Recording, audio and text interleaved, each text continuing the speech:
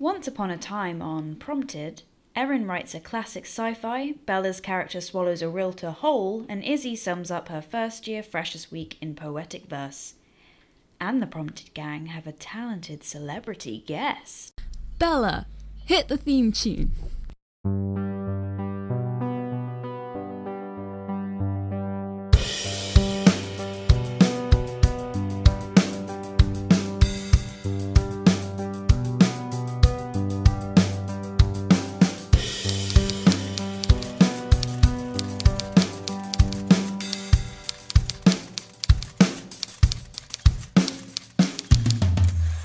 Bella, what are you doing? I'm hitting the theme tune. You've literally asked me to hit the theme tune 500 times since we started this podcast, and I'm finally doing it, so please don't be annoyed at me. But I didn't expect you to actually make one. Yes, I made one. Is that official? It's official. I never disappoint. This theme tune will be in every episode from now on. I will be Queen of Prompted by the end of this series. However, we do have another queen on this call. And Nancy, did you want to introduce yourself? Sure. Hi, I'm Nancy Stohlman. I'm actually across the pond with you guys today, so very happy to be here. We're very excited to have a celebrity guest.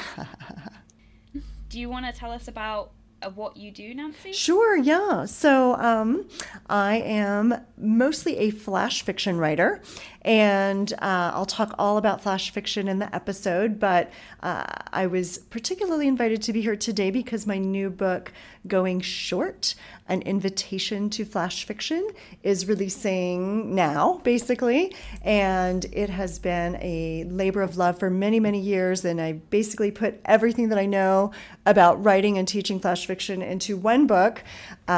So yeah, I'm really excited to talk about that with you guys today. Well, this is the perfect podcast for that because we're all about prompts and flash fiction.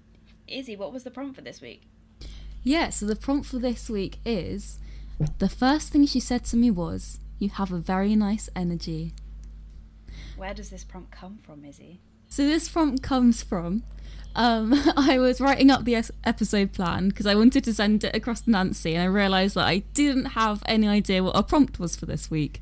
So I quickly messaged a chat, and our lovely friend Kenneth came to the rescue and says that that was the strangest thing that someone had ever said to him was, you have a really nice energy. Not that it's strange, but he thought it was really interesting because it was just at a random party this girl came up to him and said that. He does have a nice energy, to be fair. I'm going to be honest, I thought it was Bella who said this. You thought it was me? Look, I know I'm very hippy-dippy and a bit of a witch, but I don't just go around telling people they have nice energy, I swear. So you're saying that we don't have nice energy? Oh, you all have horrible energy. No, I'm joking. You all have great energy. Not that I'm very experienced in energy yet. Okay, so what did everyone write? Because I basically took the good energy thing and completely turned it on its head. With the horror. Wonderful. I wrote, well, at first I took the energy thing and I wrote a piece about hiking, and then I reread it and hated it and didn't know how to finish it. I will finish it one day, but so that I then spent the day basically going through my diary from first year and turning it into a poem. Oh wait, your diary and that comes from first year? Yeah. I took the meeting people part of the prompt, the first thing she said to me prompt, and so yeah, that's what I've done. Am I the main character in your diary from first year? Absolutely not. I want to mention Izzy, I want to be a side character. For context, Nancy... Oh, Erin, it's about... Yeah, for context, Nancy, Izzy and I lived in halls together in first year, and that's where we met. Yes, yeah. It's all making sense now. I took energy and just put it in a sci-fi setting because that's me. That's what Erin does. Well, it wouldn't be prompted if we didn't start off the first episode with Erin writing a sci-fi. That's just what Erin does, and she's incredibly good at it. Speaking of Erin's piece, let's go into Erin's piece. Okay, take it away, Nancy. Come on, work. I muttered under my breath. The ship juddered. The computer monitor pixelated and only corrected itself when I hit it with the side of my fist. Another jolt and a heap of metal and parts slid off the workbench. I dived for the computer cord, keeping it plugged in. Trailed from the machinery, along the desk, halfway across the floor, then coiled up the side of the android hanging in the maintenance rig suspended from the ceiling. He swung gently as the ship hit more turbulence, a big spot this time. Messy, update now! I snapped. Blocks of text scrolled across my field of vision. The upside of the ship's AI being directly linked to my brain was that the information transfer was fast. The downside? Messy let me know exactly how annoyed she was that I wasn't at navigation. I should have been helping her, but that would mean leaving Lupus alone. I didn't want to risk that. As if on cue, the computer let out a bleep, which was echoed by the android's voice box. His eyes opened. You with me? The ship tilted alarmingly. I grabbed at the computer again to keep it steady. Lupus? We good? We are good. He stated calmly. He reached his arms up for the rig release switch. Don't! Just stay put for now. I still haven't... A warning alarm started blaring. Oh, for the love of... Messy, just keep the ship in a straight line. If you damage the paint with more space debris again, I am not going to be happy. The text that scrolled across my eyes appeared in angry all caps. I turned to Lupus, who was awkwardly trying to hit the release switch. I said don't! Stay in the rig! Why must I? Because your leg is on the floor over there. Lupus looked down. He was missing the limb up to his hip. The remaining leg was twisted, his ankle facing forwards. Ah, He said calmly. this is a problem. The ship shuddered violently. Lupus swung in the rig. I was sent flying across the room. He put out a hand missing 3 fingers and caught me, wrenching my shoulder. Messy! I yelled. I am going to kill you for that. The words all clear scrolled across my vision. I let out a sigh of relief. Messiah? Lupus asked. She's fine. She got us out in the nick of time, like always. I'm sure she's just showing off.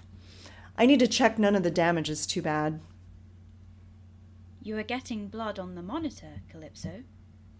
I checked. The long gash on my arm was bleeding through the material I'd hastily tied around it. Great. Just what I need. I can do it. Lupus offered. I was too tired to argue. I pulled a chair and a first aid kit over to him. He reached up to the rig controls and lowered himself down to my height. His broken leg grated dismally across the metal floor. The plan did not go well, He said quietly. It would have gone fine if you'd stuck to it. Running off like that was stupid and... Ow! He flinched at the same time as I did. I apologize. I thought that course of action would improve our chances of success. Did we achieve anything? Messy got a few files in the download before we had to take off. I'll get her to analyze them, and I'll process them when I'm sleeping. You need to sleep naturally. He started unwinding a clean bandage. The interface between you and Messiah should not be on permanently. It's fine, honestly. You were not designed to be a symbiotic being. You drain each other.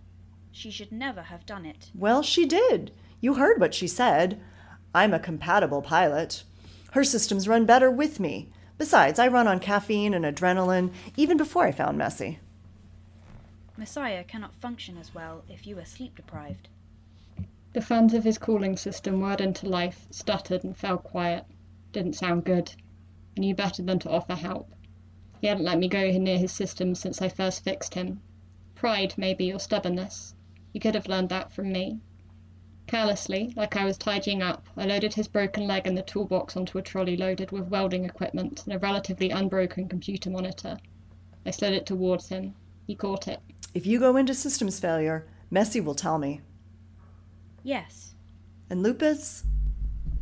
I pulled my jacket sleeve down over the bandage. That was really stupid. Running off like that? Don't let it happen again. The files aren't worth it. A wonderful sci-fi piece as always, Erin. Yay, sci-fi. I just love how you focus on... There's always some really interesting character relationships in every single sci-fi piece you write, because I love your philosophy that sci-fi is just about humans, people who are... Well, not necessarily humans. Not all humans. Oh gosh, I don't know, just beings who are flung together and they have to get along somehow. I was going to say that because what we're trying to do with this season is stick to a certain set of characters, could you talk us through are these 3 of the characters that you're working with this season? I think so. I hope I actually figured that out.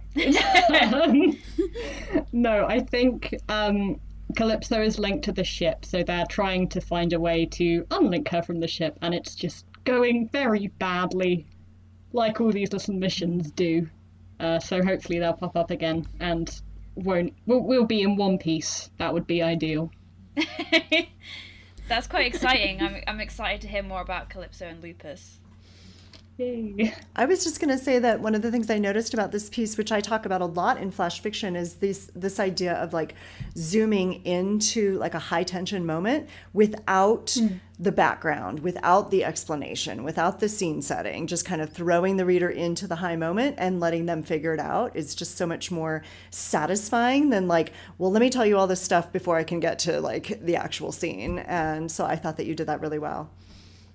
Do you like doing like a slow reveals for flash fiction then? Well, I mean, there's so many ways that you can approach it, but this is the very first one that I always teach all my students, which I call it the zoom lens. So like thinking of a big story, but then just picking 5 high tension moment or 5 minutes in that story, just what's the most important 5 minutes, and just telling us the 5 minutes. Don't go outside of the 5 minutes, you know? And so I sort of saw that happening naturally here. There's a technique in improv where you improvised theatre where you have to start a scene in medias res, so in the middle of the action, and you've got to go into the scene knowing that if someone were to hit a rewind button, you'd be able to show them all of the action that came before, kind of thing. But obviously, you let the audience figure that out for themselves. Yeah, and I think that's so much more satisfying for an audience. I mean, I think that like when you chew and digest everything for the audience and then just kind of spit it out to them already digested, it's not nearly as fun as making them kind of figure it out. And then there's a feeling of like ownership of the story or the acting, whatever it might be, where it's like they figured it out themselves and now they feel like part of the joke or part of the story or whatever. So the most fun part of reading, I find, as well, is having to actually sit there and figure out what's going on. If I was just spoon-fed everything in a piece, then it wouldn't be nearly as interesting to read. Exactly. So, how do we feel about moving on to my piece? Are we feeling like being spooked? I heard Bella wrote this piece while in the same kitchen as me, socially distanced of course, and I just heard the very end line and I was like, that's a very Bella piece. Of course she wrote something like that. So over last year I sort of changed my genre a little bit. I used to write a lot of realism, quite kitchen sink realism, and a bit of comedy, but dark comedy. And as the year's gone on, I've actually got more into sort of activist literature and a little bit of sci-fi, a little bit of dystopia, speculative fiction. So I'm encroaching a little bit on Erin's territory, which I don't want to do because Erin is it's the master. It's not my territory. I do not have a territory. You're the master of sci-fi unprompted. I wanna leave it to you. But so this week I went for horror because I'm trying genres I've never tried before. And this is actually quite interesting because I was trying to figure out what kind of characters I wanted to include this season. And my housemate gave me the idea of one of these characters by talking about one of their ex-girlfriends. Who sounded like a very, very interesting character. She didn't believe in shoes, time, space, or mountains. Which was... Apparently they had a whole discussion one time where my housemate showed her pictures of like Everest and other big mountains and went, well, what is this then? And she went, it's just a hill. So she sounded fascinating, so I thought... I'm writing a horror piece. How bad would it be for me to turn her into an Eldritch horror monster? Like, no offense to her, but kind of like that's what ended up happening. So Nancy, if this episode never goes on air, it's because we've all been eaten by an Eldritch. Well, I was just gonna say, you know, if people weren't so weird, they wouldn't get turned into characters. So it's really her fault too. Yeah, I do take a lot of inspiration from people around me, as Izzy and Erin definitely know, because I did have 4 characters, 3 of which were guys that I lived with last year. It's really what they get. Yeah, I mean, they signed on for it. I gave them the contract and said you'll probably be turned into pieces. So you just have to deal with that. So anyway, this is my piece. Mm-hmm. Erin, take us away. That'll have to go. The realtor pocketed the keys and frowned at his client. She wore what appeared to be a pink floral nightgown and nothing else. Her hair looked electric, and she wasn't wearing shoes. He watched as she flicked the oil painting in the hall. All the furniture is optional. He stepped closer to her and eyed the painting himself. It was pretty standard, a thick, textured rendition of Everest peering over a smudged cloud line. You don't like the art? I don't believe in mountains. She sucked idly on her forefinger. Do you? He blinked. Yes. She snorted and spun away from the landscape, traipsing instead into the living room. It was painted a sunny yellow that clashed noisily with the lime sofa cushions. She appeared pleased, wiggling her bare toes deep into the carpet. He cleared his throat. Miss Craft, was it? Marnie. Marnie, what is your budget exactly? She bent perpendicular at the waist and closed her eyes. Money is irrelevant. Well... Shall we go upstairs? Upstairs was slightly less jarring. The windows were narrow and north-facing, and cast a gauzy grey light over the landing. The shadows in the corners appeared almost to move, creeping closer and closer over the floorboards. So... the realtor said, peering through the dust motes. What is it you do for a living? Marnie's pale, round face was like a headlight in the gloom. I'm a poet. He knew poetry, had read some Whitman, a little Ashbery, and even a Dickinson or two. Are you published? She scoffed again and moved into the bedroom. The mirror was speckled with black, the bed naked and stained. She drew the sickly green curtains, which gave the space a kind of swamp-like glow. The rent might seem more than it's worth, but the area's nice. There's a train station not far, and they hold a market in town on a Saturday. She kept his back to him. What are your thoughts? She ran her hand along the drapes as if checking for dust, and then turned, bones twisting and creaking. Her hair fell off her in matted red clumps. Her eyes disappeared into her scalp entirely.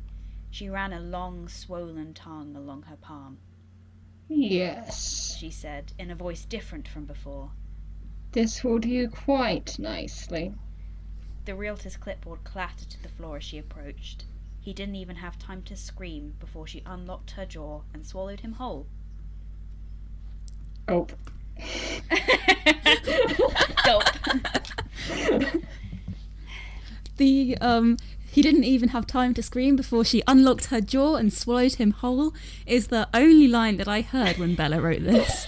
And so that's why right. I was like, okay. I mean, I needed to have a woman who ended up being an eldritch horror monster swallowing a man. It's just how I felt in that moment, you know?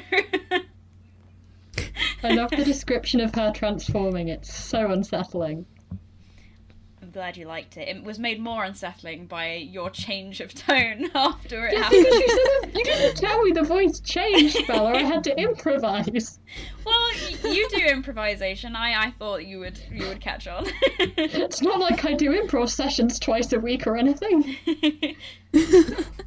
Oh, I'm just actually going back. This is one of these stories that it's like you get to the end and then it kind of compels you to go back to the beginning and just look for the clues, you know? So I love that. I love the way that this is kind of like forcing me to go back to the beginning and then read it again with that new knowledge. So it's kind of like unpeeling, like an onion. I love it.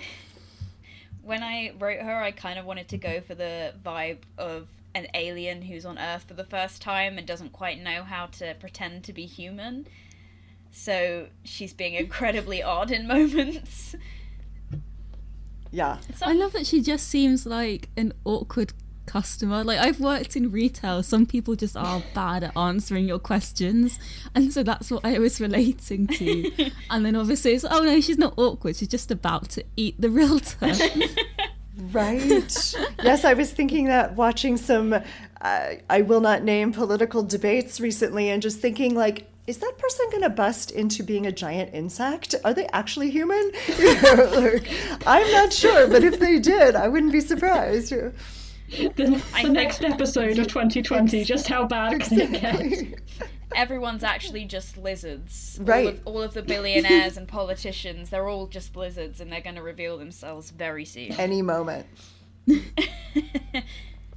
I should have made the realtor. I should have changed the realtor into a billionaire and played on the whole eat the rich thing. I just thought of that in my head. Yes, you could say something about him, like, you know, having been to Everest himself on one of his, like, fancy trips. So. Yeah, I should have just changed this sort of setting entirely. Like, he's just a really, really rich man and gets eaten by a strange-looking woman who is actually an Eldrich monster in disguise. I do love the character trait of doesn't believe in mountains, because I really want to see them believe someone who's been to all of the effort to climb a mountain and just have her undermine this person's whole gap year. Well, it couldn't have been that hard. It was just a very big hill. Well, I did ask my housemate, did she believe in volcanoes? And they said, yes, she believed in volcanoes, just not mountains. And I was expecting them to come out with, no, she just thought they were spicy hills. So I was a bit disappointed. Hills that bite. Hills with indigestion, right? I'm trying to think of a way to segue this onto Izzy's piece, but indigestion is not a great way of doing it. Well, I was just thinking how, speaking of feeling like I'm pretending to be a human in this world, this social climate. Izzy, what was your first impression of me? Segue. There we go. Master of segues. My first impression of Bella is actually hidden under many metaphors, because she'd probably kill me if I actually explained what our first encounter was. So we shall see how it goes. So yeah, this is my diary turned into a poem about, because I was thinking about everyone's first experiences on their first few days at uni. So Erin doesn't feature because I met Erin a few weeks in, and because I was thinking about how the freshers now have got a completely different experience to what I would have had, and so I was thinking back to my first year. Here we go. It's a poem called The First Thing They Said to Me Was. Parents driving away down the village that wipes the slate clean once a year. Hair spilling into daisy shirts, melting into daisy jeans. Future dreams in a nest of decorative pillows and fairy lights, copy and pasted from a Wilco catalogue. Bright cotton over the grey duvet, a grizzly day through the glass, but sunny days framed on the white walls. Tins stacked on shelves just in case, an empty suitcase sitting next to the cider in the Copperberg corner, steps away from the flatmates that I've been flung with in the kitchen we share because the questionnaire said we should meet as soon as I have the courage to walk through the door. The questions. What are you studying? Where are you from? What accommodation are you in? A silent game of cards, trying hard not to be seen as I note their names on my phone, then small talk shows we all have tickets for the same night. The quiet cowboy lost at the door, not ready to explore his new freedom, but the rest of us are already at the bar. A £5 round, music's too loud, let's go upstairs, truth or dare, a silent circle dancing to R&B, common interests still under lock and key. Waking up at noon, knock at the door, I'll be ready soon. blending makeup with messages from friends about how my first night was, opening the door to a timer on a tablet testing how long I take to get ready, off to an old friend's flat that fate put a few doors down. We find a free pizza stand, then hide behind Blackadder and Doctor Who. A new life can start on Monday because a campus of strangers is too much for a Sunday. Want to meet my flatmates though? Everyone take a seat, take a sip, shuffle Spotify and break the ice. Never have I ever overshared. Group photos of Gary and Gertrude, the Garlic twins, and the flat. Touring rooms, racing wheelie chairs and facing cereal wars. Paranoid peanut butter cowboys flipping coins, telling the tales of secret crushes about to flop. Flamingos, wizards, ketchup. Each of us exposed, boiled, reduced to one scandal, one savage, one princess, one alcoholic, one lightweight, one fighter, one DJ, one adoptee, and me, Tree. A nickname based on the first drunken mistake I made when I leapt through the ring of fire, drew a card, 9, that means rhyme, and tried to rhyme fridge with tree. Oh god, there's so much context that needs explaining. Izzy, you are a poet. How did you try and rhyme fridge with tree? Well, that's why she then got the nickname, because we were playing Ring of Fire, and the rhyme that we all had to rhyme with was fridge, and Izzy was the next person in the circle and just very dreamily went, tree, which, knowing I was on the same creative writing course as her, sat across the table like, sorry, what? You know, it's interesting though, because for me, having not known any of the context, I didn't feel left out at all. Like, I just feel like that I could imagine any number of people having these sort of experiences. And just like we were saying earlier, like, even without knowing the background, I could like situate myself in what was happening and feel like it was real. So, yeah, for what it's worth. Is it the same kind of things you see every year with your students when you have new students every year? You know, I think so. And because of course I have my own experiences like as a student myself, and then being a university professor, it's like every year I do sort of see this like rash of excitement. And then of course I watch the like breakdown and breakthrough, hopefully, you know, especially in that first semester. And just kind of watching things happen, even in classrooms. You watch the friendships happen, you watch the relationships happen, you watch the person who was like, you know, in the front row suddenly move to the back row, and the back row move to the front row. And even just in the space of one semester, you just watch a lot of maturity. So yeah, the first day of arriving, I mean, it's really like children becoming adults, you know. I do definitely relate to that. Children becoming adults. It happened very fast. Mm-hmm. It's just thrown in the deep end. Yeah. Yep. Because first term happens at like 1,000,000 miles an hour, because at uni you're put with such a mix of different people, and so it's so straight. Because I come from a town, and my friends growing up I met in nursery, most of them. The others I met in primary school. So suddenly going to university and a load of people are thrown at you, and it's kind of about seeing what sticks, and at the same time you have to keep on top of your studies as well as work out what hobbies you want to kind of explore, which ones have to drop. It's just such a crazy time. And I think I found it weird writing about my university experience, because I think that a lot of creative writing students, I think that's one of the first things they write about when they go to uni. I think some of the first assignments I handed in were about stuff that happens at uni, so I was kind of worried about not being original. But then I thought, as everything's so crazy at uni this year, it might be quite nice just to go to something that's so repetitive. It happens every year. Everyone has similar experiences. Well, it's nice to this year is completely different. Yeah, I was going to say, it's because it's so completely different. It's nice to sort of return to what university was like before things changed. Mm-hmm. So, yeah, it's nice to be nostalgic, I think. And I think I was surprised about a lot of the first few days of uni is obviously about my flatmates and the people who I was living with. And so at least the freshers still have that this year. At least they've still got their flatmates, and yeah. Well, I've been to 2 different universities. I went to Durham first and didn't gel with that place at all. So I didn't quite fit in, and it was a shame, but it then meant that if I had gone to the right university first, then I wouldn't have met the flatmates that I met when I did it the second time round at Warwick. So I wouldn't have met Izzy, I wouldn't have met Erin. It would have been a whole different thing if I'd gone to Warwick first instead of making the mistake at Durham first, if that makes sense. So it's nice to think about how great our first year was compared to my first year, if that makes sense. I will say my favourite line, actually, because I absolutely love poetry, and I was really excited when Izzy said that she wrote some. I really liked, where is it?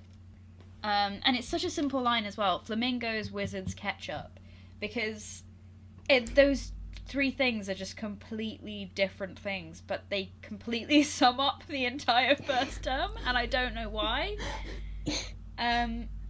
They are all synonyms of our code names from all of our crushes that term. Wait, no! What were you guys doing? That's so complicated. Oh my goodness.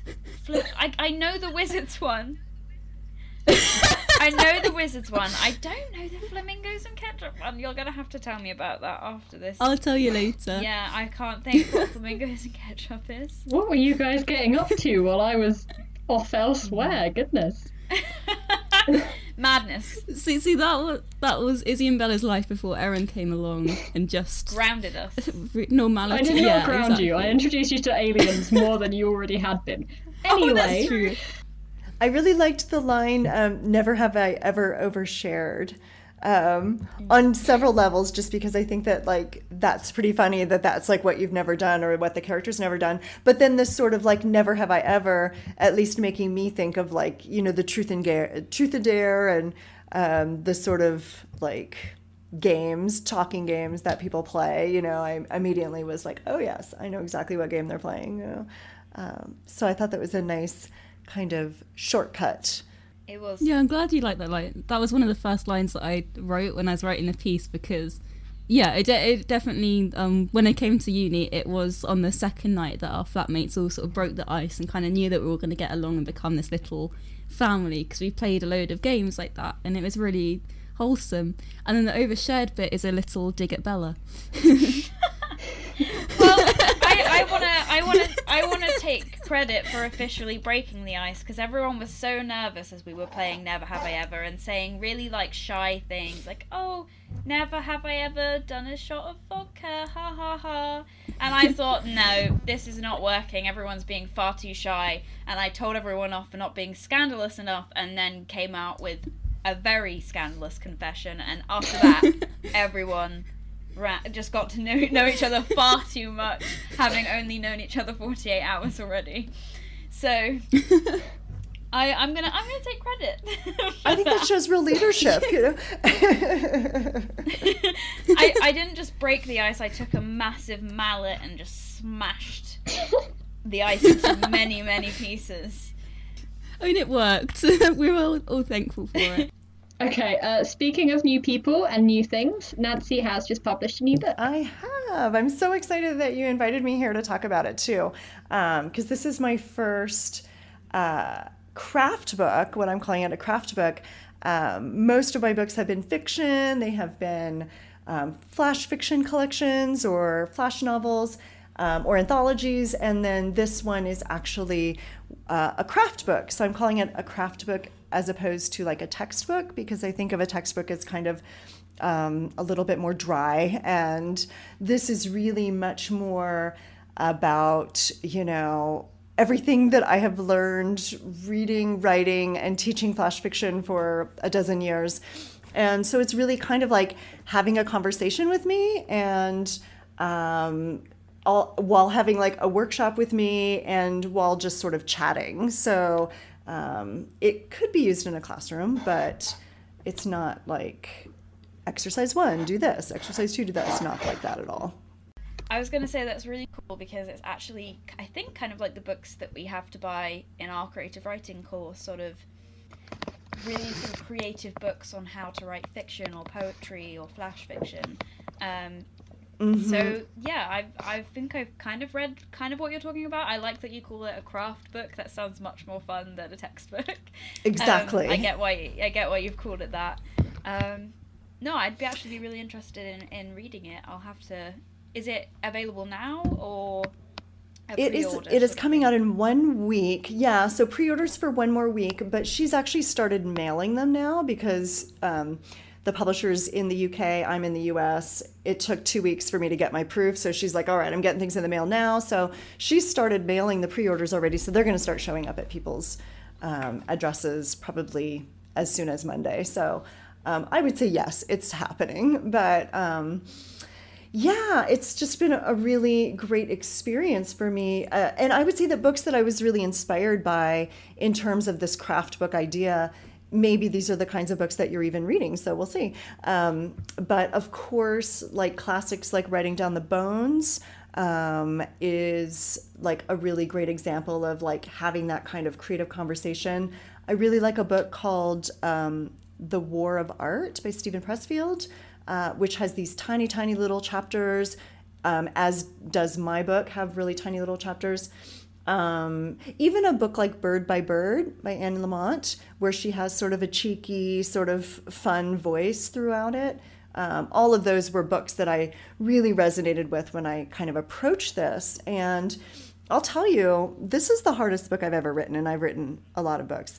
And I think it's because most of the time when I sit down to write a book, I'm writing fiction, I'm writing stories, I'm writing, whatever, and I'm not thinking about my audience. I'm not thinking about publication purposefully. Like, I don't want to be thinking about, will people like this? Because then I think if you're thinking about your audience too much when you're writing creatively, then you start to pander to your audience and you start to kind of cater to what you think they want rather than actually being really true to your vision. So that's kind of the way I always approach writing.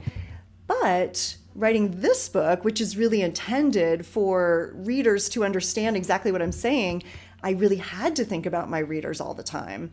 And that was a really new experience for me because I'm not used to like really thinking about my reader as I'm writing it, almost as if I'm having a conversation with my reader.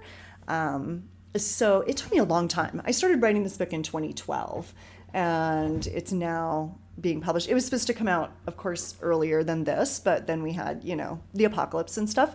And so it's coming out now, but yeah, it's been 8 years from start to finish, basically. So I would say that, and when I first started writing this book, I was like, I've been writing flash fiction for years. I've been teaching it for years. This will be easy. I'm just going to put down everything I know in a book and boom, it's going to be done.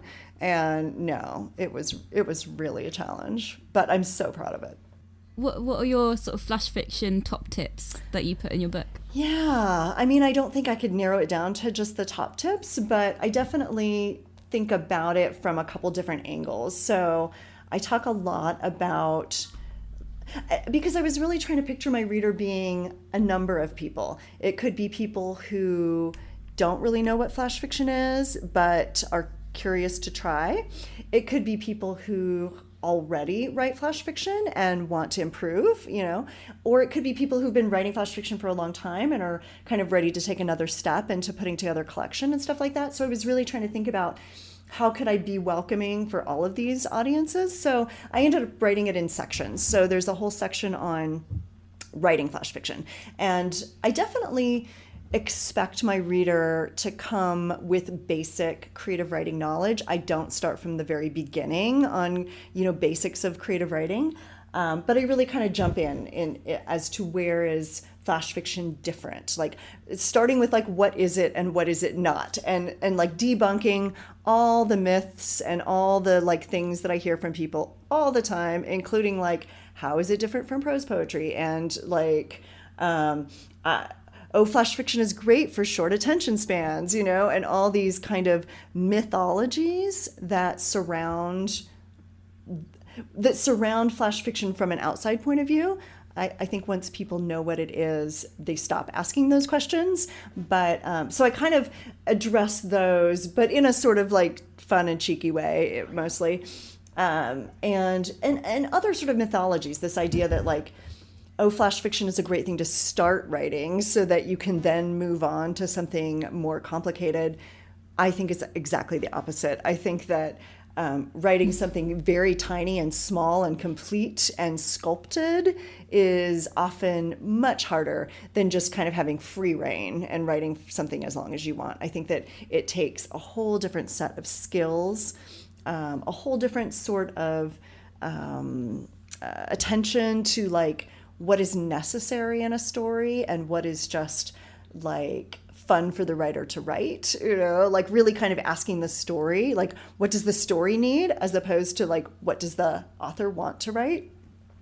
And just this idea too of like bigger is better. I think that the publishing industry has really kind of given us this thought that like certain things are sellable and publishable and certain things are not, and that flash fiction is really kind of the new kid on the block. And so I think a lot of times people will be very dismissive of it, thinking it's sort of like a fad or that it's like a party trick, or that sort of thing, rather than realizing, okay, really what flash fiction is doing is it's taking all the knowledge around narrative from a long form fiction or long form prose, and all the knowledge around like compression and brevity and language from poetry and putting them together. So you're really getting what's coming at the crossroads of like the novel and the poem. And so I think that it takes like more skill. I don't think it's for beginners myself. I feel that with flash fiction there must be more scrutiny almost, because with a whole novel there's probably some room for some bits to be better than others, whereas in flash fiction almost every sentence, every word has to be exact, like has to be sending exactly what you want it to send, has to almost be perfect, because there's less of it to read, if that makes sense. So it has to all be absolutely on point, which I imagine is quite difficult to do. It is. And you get better at it, obviously, the more you do it. But it's sort of just like cultivating another lens. I think, I haven't written a lot of poetry. I definitely have written poetry, but I haven't published a lot of poetry. It hasn't been my focus. But when I get into poetry, I kind of have to shift my lens. I have to think about the world through a poetic lens rather than through like a narrative lens. And I think it's just a shift there. And I think the same thing has to happen with flash fiction. You kind of have to flip into like the flash fiction lens a little bit. And you're right, there's no extra. Like there's zero extra. And you get really good at realizing like what has to stay and what has to go. And so the second section of my book, the first section is about writing it. The second section I actually call sculpting, because I think that that's really what happens in the flash fiction process, is that you then have to sculpt your idea and make it just incredibly like precise. And can I share with you an exercise that I have my students do that I think will sort of exemplify that? Absolutely. Yeah, yes, please. Okay, so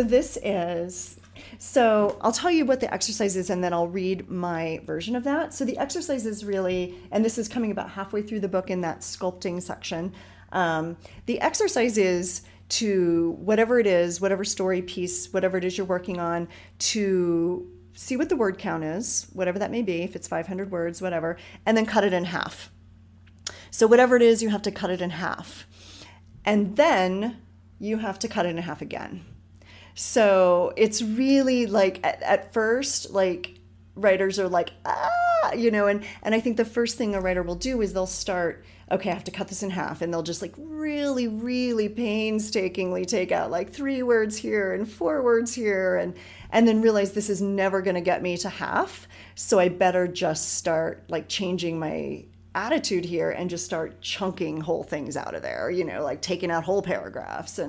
And that's kind of the shift that needs to happen, because I think when we're really attached to everything and we're only willing to let go of 3 or 4 words, we can't actually see that, like, wait a minute, that whole paragraph can go. And if we started on this second paragraph instead, whoa, like, look how cool that is, So I have writers do that, cut it in half, and then they feel really good about themselves, and then I have them cut it in half again, in which then kind of leaves 3 versions of a story. And you can sort of see what happens as you walk through each version and how it shrinks. So I'm going to read myself doing that exercise with a story of my own, because I felt like it wasn't fair to tell my students to do this and then not do it myself. So I did this to a story that was originally 238 words, and so then I cut it and then I cut it again, and I'll read all 3 versions. So I'll read the first version and then the second version and then the third version, and then you'll be able to kind of hear what happens as we go down. So this is a story called Death Row Hugger, and it was published in a book of mine called The Vixen Scream and Other Bible Stories about 4 or 5 years ago. And so this first version is the published version, and it is 238 words. So here goes. Death Row Hugger. For some reason, it's always at night. It's always in the same room. The light is always jaundiced. The room smells musty, like wet clothes were shoved and left to die in all the corners. I guess I was destined for this job. My parents weren't the hugging type, so I've always had a malnourished craving for arms around me. I started out as a professional baby cuddler for the preemie babies in the NIC ICU. Each night after visiting hours, I settled into the wooden rocking chair with these miniature babies and their ancient sculpted faces, and I whispered of a future when they would be strong and full-sized. But nothing could prepare me for being a volunteer hugger on death row. You enter that holding room, and there they are, trying to enjoy their steaks or lobsters or Cuban cigars or whatever. My job is to hug them just before they take that long walk. It's not a sexual hug, but a few have tried to kiss me, and I politely turn my cheek and I squeeze them harder. Because there's this moment in the hug, you see, where it goes from something awkward and obligatory to when they melt into my arms, weeping with their bodies, if not with their eyes. Every now and then I hear one of them whisper in my ear, and once one called me Mama. And then this is the version cut in half, so this is down to 127 words.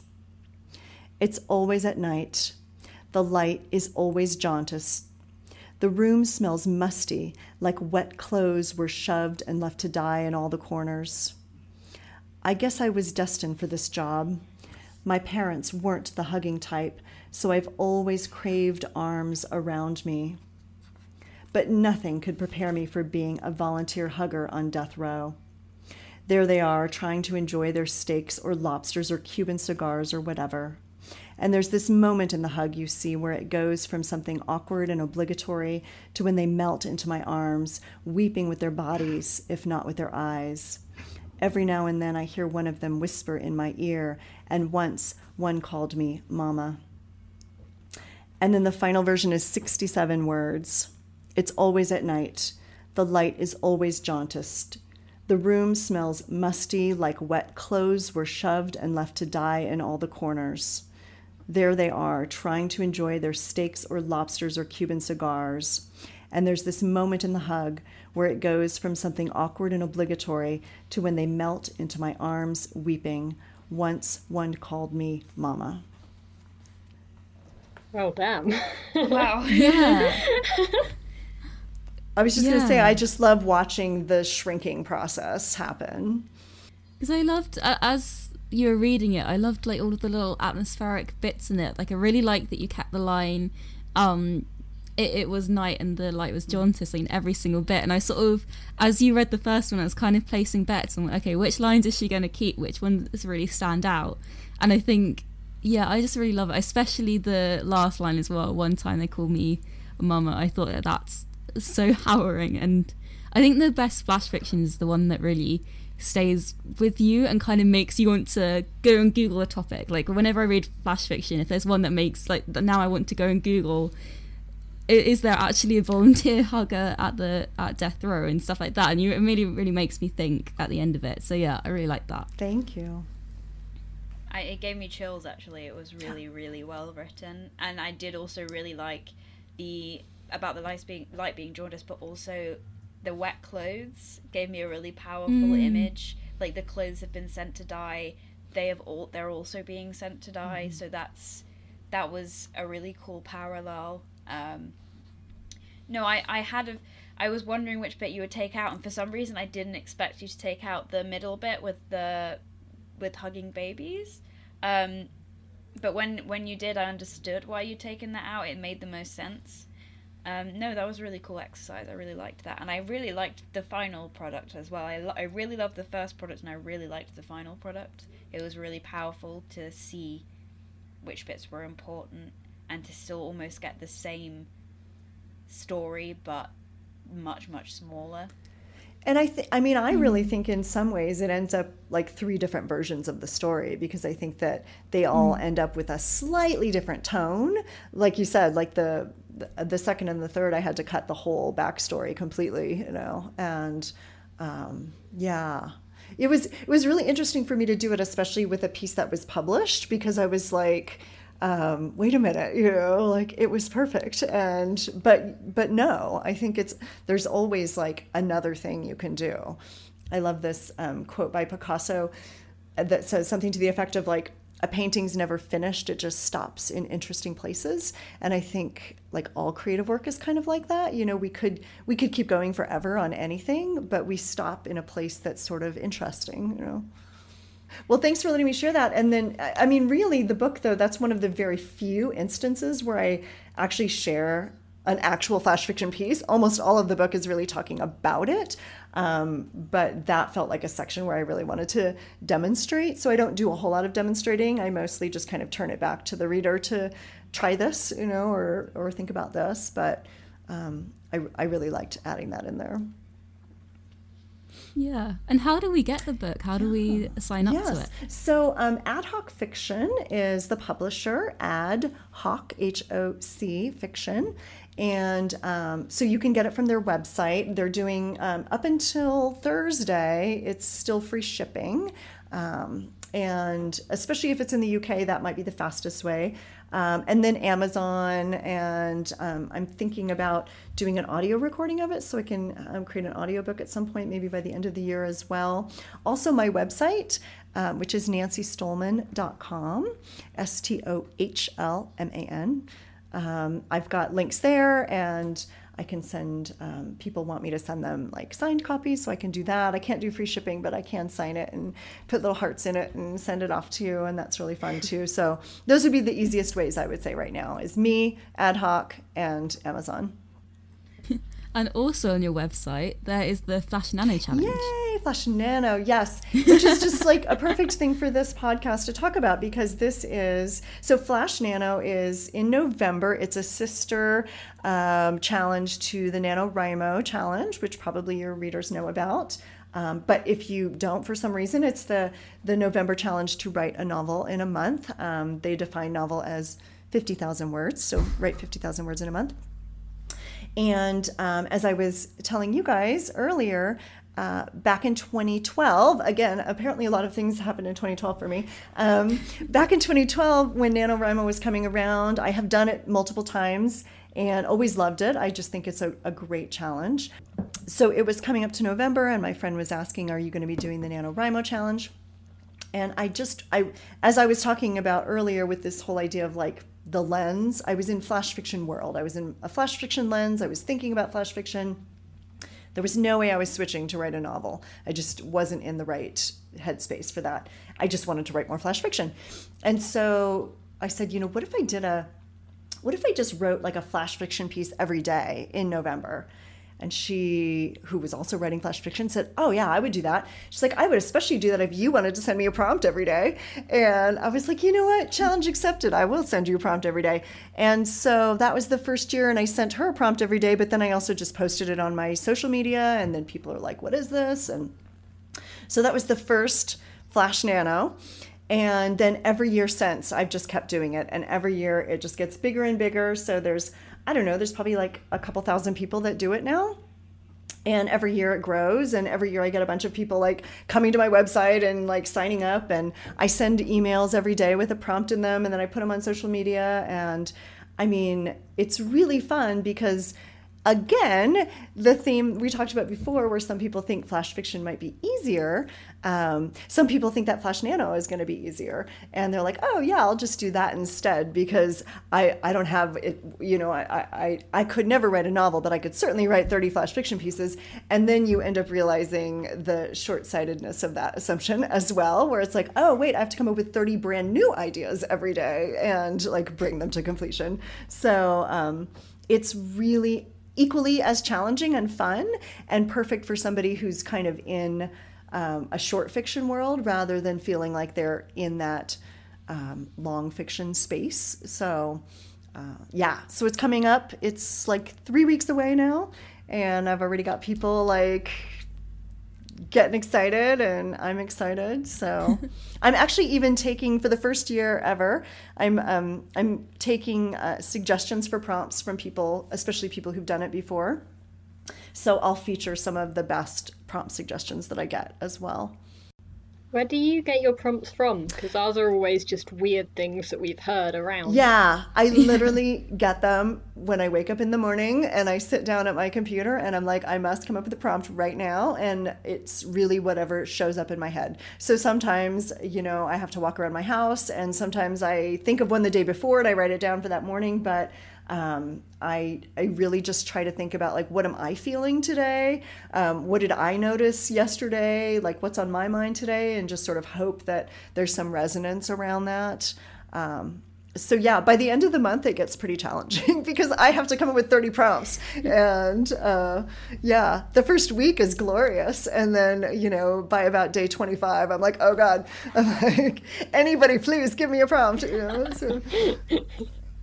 I definitely relate to that. When we first started Prompted, I had a whole book full of potential prompts, which is just every time someone said something interesting, I'd write down exactly what they said, and it sort of sum up their character. And then now that we're on series 3, it is always a mad panic of just messaging loads of people or searching through my messages and just seeing what's what sort of interesting prompts can be used. Because it is hard getting a prompt sometimes, because you've got to come up with something that's going to be thought-provoking, can sort of capture characters, and can really sort of capture a theme, but then also people can do whatever they want with it. And so, yeah, so it's just a fun process of selecting prompts. Right. And my style of prompts has really been to keep it very, very open-ended, because I sort of feel like the kind of prompts that I respond best to are the ones that just have a slight hint of like an idea, but without being like, you know, a man walks down the street, he sees somebody coming, he looks in the window, blah, blah, blah. And, you know, now that's your prompt. And it's like, wait a minute, you gave me too much. Like, I don't have any room to be, you know, myself here. So my prompts can be like as simple as write a story that features the color orange, you know, and then people can take that in a million different directions. It can be like a slight mention of the color orange. It could be an orange. It can be like a redhead. It could be, you know, any number of things. And so I really try to keep them like open enough that they could create many, many, many different sorts of stories in the end. Yeah, because I saw one of your prompts from last year is something about write a story that contains a red jumper, and that was it. And I thought that was, because so many different characters could have that lying around, and so it's so relatable and so open-ended. Right, yeah. And then I'll do, some of the prompts will be like, take yesterday's story and cut it in half, you know, or write a story that's exactly 75 words or something like that, you know. So some of them will be content prompts, and some of them will be more like structure or form kind of prompts. That's quite educational as well. It's good practice for sort of finding your own style and structure and things like that. I really like that. It's a lot of fun. But it's by the end of November, I'm like, whew, I am beat, you know, and I've always got people, you know, who are like, I did it every day. As a matter of fact, now that it's been going on for so long, I have people every year tell me, like, I wrote a prompt, you know, I wrote a story every day in November. I have 30 stories. I put them together in a chat book, and it's coming out, and I'm dedicating it to you, you know, and I'm like, wow. So there's been many, many published stories, but now even like whole books. People have decided to write whole flash novels, like using the prompts to like take us through like a big story arc. So now I just have people like lining up, like, all right, ready to write for November. Do you also join in every year? I try to, but the problem is that I kind of have to write either before or after the prompt, because when I'm in it, I'm just like thinking about the prompt and like managing it. So what I usually end up doing is sometimes I can write the same day as the prompt, but I usually have to go back and do it later, like when I'm not in it. So December tends to be the month where then I go back and write a lot. Yeah. So talking about you writing, what was the first thing you ever wrote, you ever published? That? Yeah. Well, that's sort of the first fiction thing that I started publishing was in grad school. So I was in grad school, and that's actually where I discovered flash fiction. I had written, before I found flash fiction, I had been writing novels, a lot of novels, and I've written 3 or 4 novels unpublished. And that was excellent practice, of course, but I would never, ever want anybody to read them now. And so it really wasn't until I discovered flash fiction and kind of was able to take everything I'd learned from writing novels and like put it into this new form that I kind of found my sweet spot.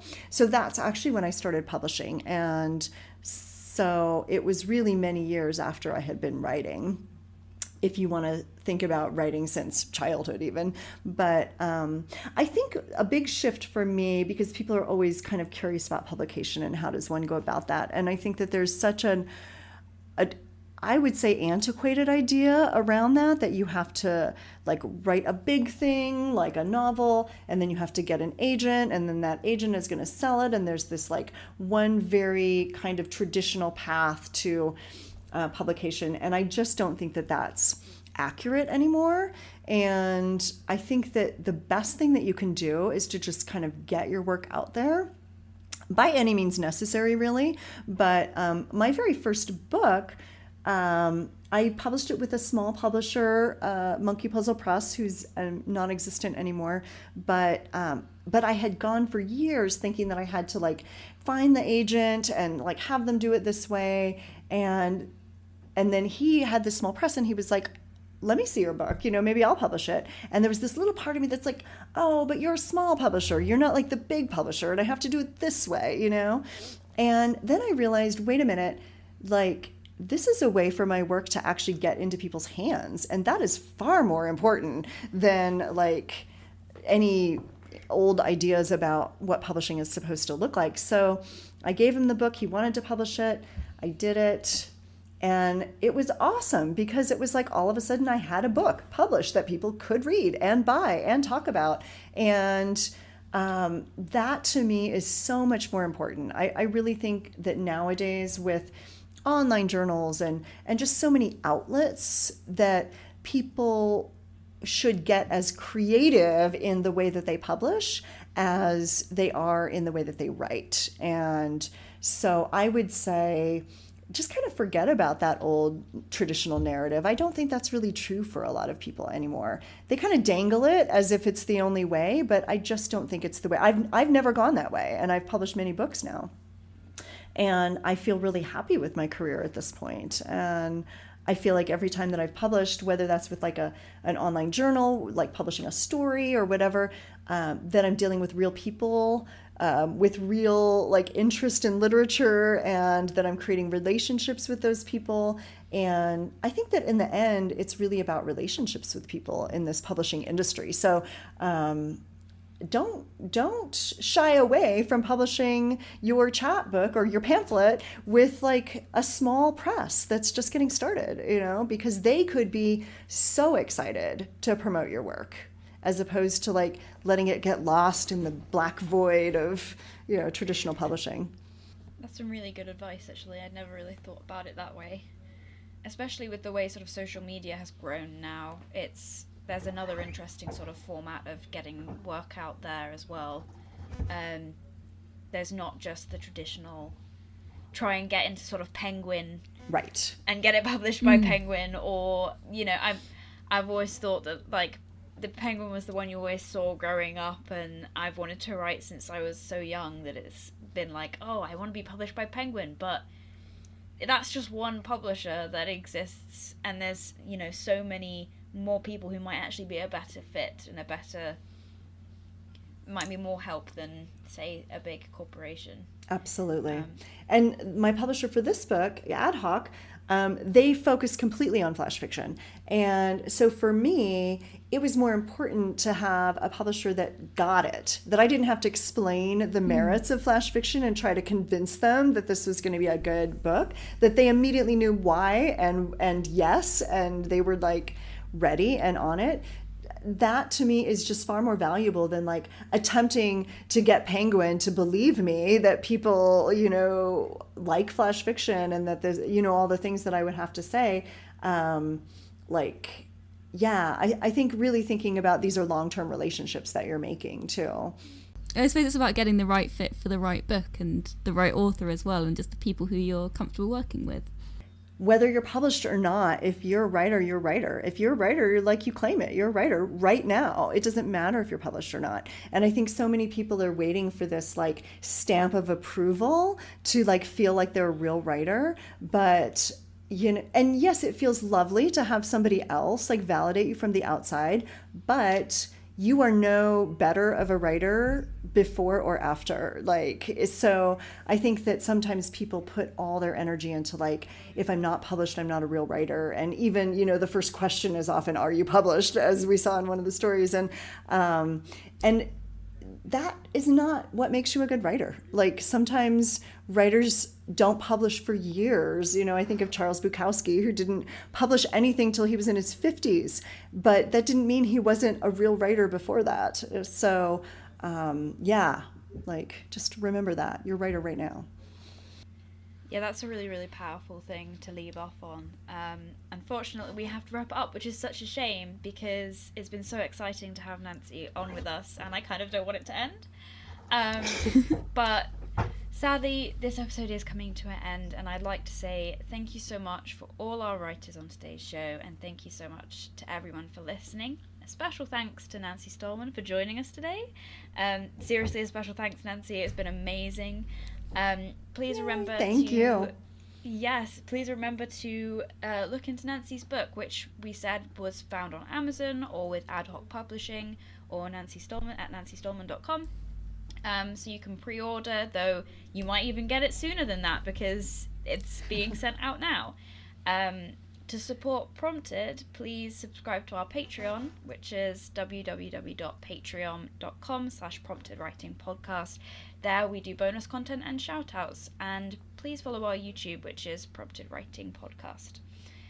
Be sure to leave us a review telling us what you think, and for more prompts and writing, find us on Instagram at Prompted Writing Podcast. Thanks so much for listening.